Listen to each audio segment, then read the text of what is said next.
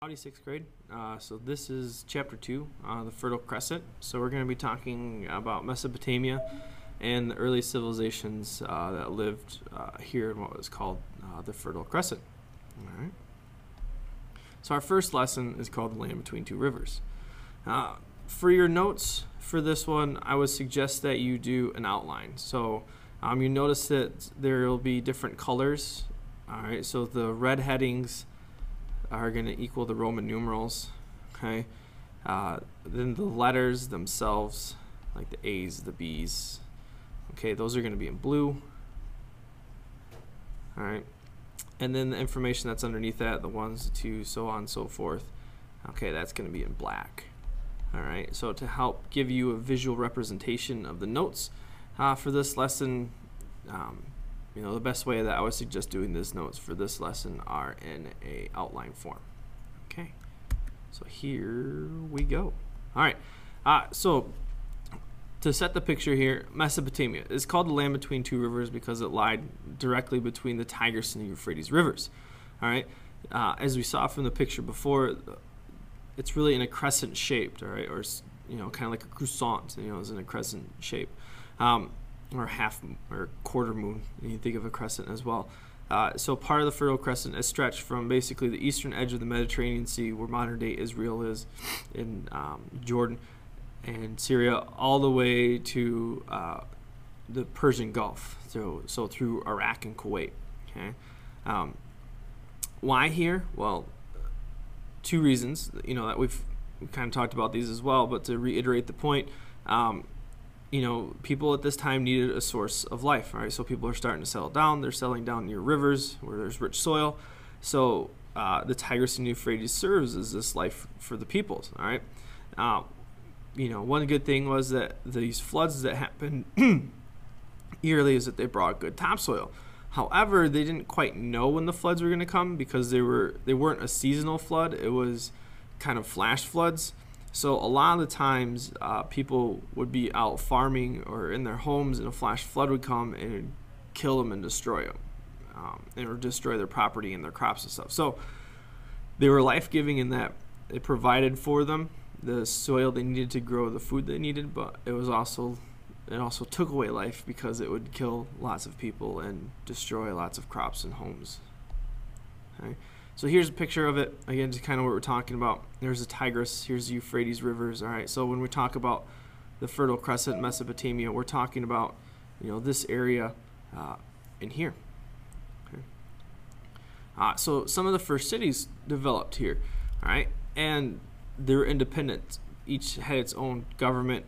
Why they were cities was because they had a common culture and language.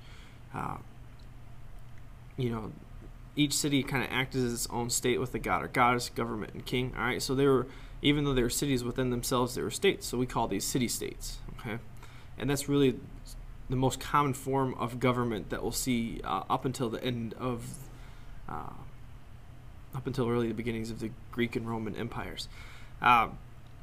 So in Mesopotamia, there was a territory called Sumer. All right, so these Sumerian cities had markets, were busy.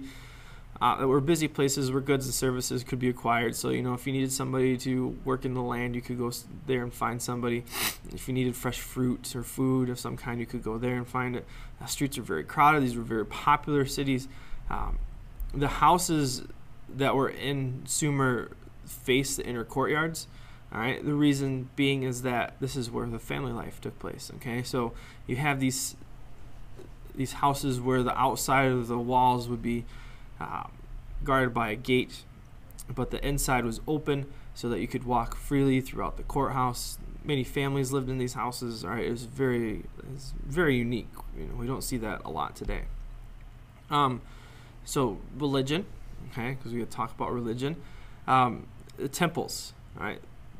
A lot of, at this time, to worship gods, civilizations built temples, all right.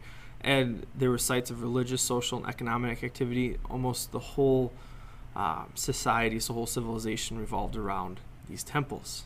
All right, and they were called ziggurats. All right, religious beliefs.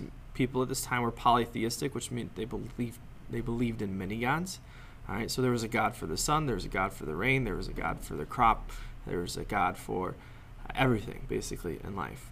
And so people created these myths to help explain why the gods were doing things, okay? And this is how they explained how it rained. This is how they explained why it flooded.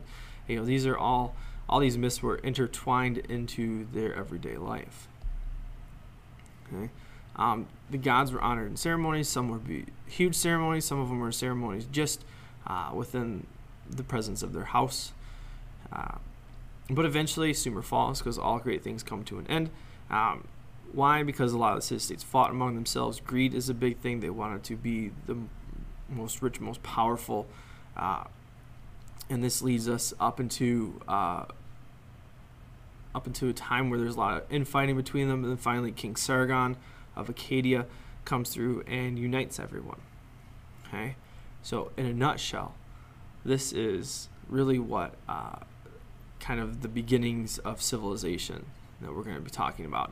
We're going to get into more complexities of civilizations and how they are.